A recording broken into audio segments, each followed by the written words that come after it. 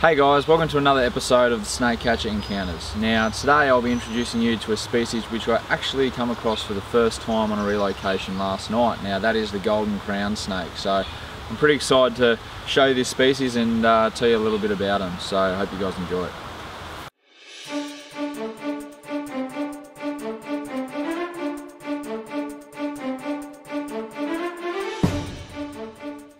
Here is the golden crown snake. So I relocated this guy last night at a home in Buderim.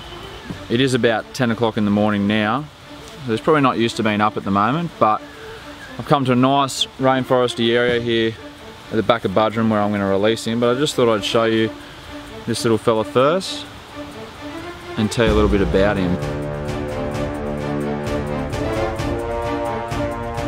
These guys are nocturnal, so they're active during the night. He feeds on things like small skinks and frogs and stuff like that.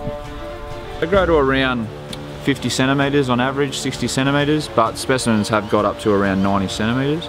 But as you can see, he's putting on a bit of a defensive pose right there. He flattens his head out, sort of puffs his body up and shows you his chest.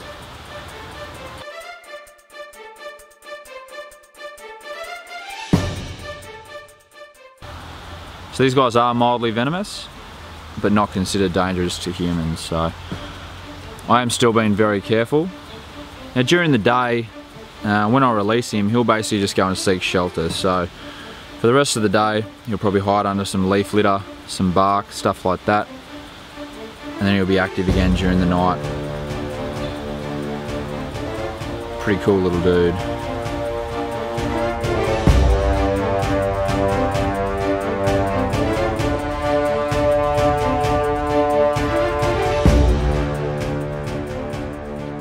As you can see, the patterns on the back of his head and the top of his head there resemble a golden crown. And that's where he gets his name from.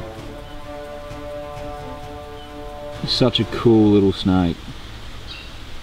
Yeah, just remember guys, if you see a snake in your home, give me a call and I can come and relocate it for you anytime. So thanks for watching guys, and I hope you enjoyed the video.